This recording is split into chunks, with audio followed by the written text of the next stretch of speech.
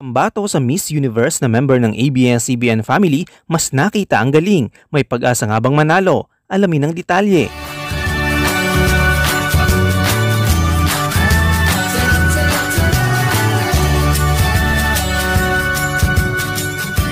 Welcome to bcgram.net. Huwag kalimutang i-like, i-share, i-follow at i-subscribe ang bcgram.net para maging updated ka sa mga latest happenings. May mga shoutouts din tayo kaya tutok lang hanggang sa huli. Nalalapit na nga ang coronation night ng inaabangang Miss Universe Philippines 2021 at habang papalapit ang nasabing event ay painit ng painit ang laban ng mga kandidata mula sa iba't ibang bahagi ng bansa. Isa sa mga kandidata ng Miss Universe Philippines 2021 ay ang kapamilya star at model na si Maureen Warobelwitz, nakakapirma pa lamang ng bagong kontrata sa ABS-CBN na naging bahagi nitong nakaraang Black Pen Day ng Star Magic. Nitong nagdaang preliminary interview ay pinakita ni Maureen ang isang radiantly beautiful, chill at smart na Filipina. Ito ang magandang ipinakita ni Maureen Warobelwitz, 22 years old, isang Filipino-German model na sumalang sa Miss Universe Philippines 2021 preliminary interview.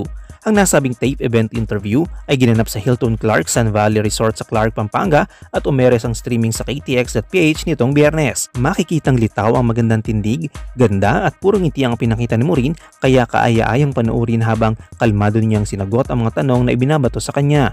Ang unang tanong sa actress model ay sinabi, "What is the most important lesson that you have learned in this past week?" Sagot ni Kapamilya candidate, "That everything happens for a reason, that we have experienced a lot of complications but we already know that's part of what we're experiencing right now, which is a pandemic. So we just need to stay positive and grateful for what is happening in our lives right now." Sinigundahan naman ito ng pangalawang tanong na, "If beauty is in the eyes of the beholder, in whose eyes are you beautiful?" Swabing sagot ni Maureen, "In my own eyes. I think that's the most important things, to be beautiful when you look at yourself in the mirror.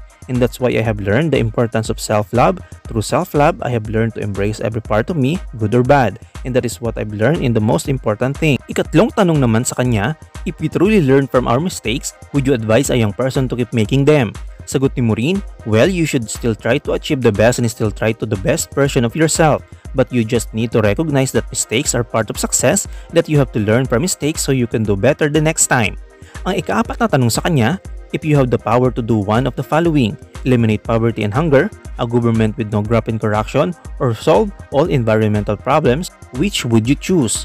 Nanatili pa rin compose si Maureen sa killer question na ito sa Q&A at ang sagot ng dalaga, "I would choose a government without corruption because if we don't have corruption, we would also not see the poverty.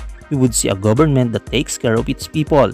We would see a government who prioritizes the safety, the healthcare, and of course, the environment, which is all very important."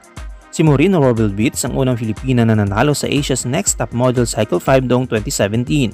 9 months din siyang napanood bilang co-host sa Itbulaga mula September 2018 hanggang June 2019. Sumabak din sa pag-arte si Maureen pero hindi pa pinapalabas ang una niyang pelikulang Runaway kung saan katambal niya dito si Keith Thompson. Shoutout tayo kay Rachel Nay ng Zamboanga del Sur, kay Enrique Belco, kay John Parlan Vlogs at kay Wengay PH. I-comment mo lang ang inyong opinion sa comment section at huwag kalimutang i-like, i-follow, i-subscribe ang bcgram.net para sa mga latest happenings.